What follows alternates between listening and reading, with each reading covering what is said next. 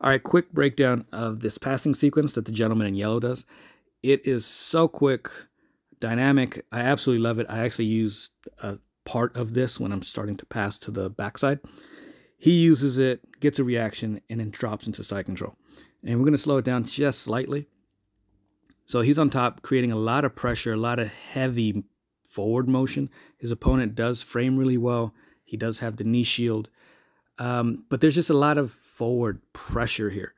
He is actually going to use his right hand to push the shin down here. And then he slides his knee and shin right over the top. Beautiful. Now, a couple of things happen here. If you can slide your knee all the way between both legs, they get pinned and they can't really do anything. You can also shift or windshield wipe your left leg over the top, and then you start taking the back. In this case, bottom gentleman understands what might happen, so he starts to open that top knee, and he uses that to slide right through into the side control. Beautiful work. Let's do one more. Forward pressure.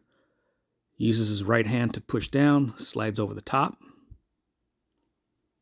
Starts to shift, takes side control. Beautiful work.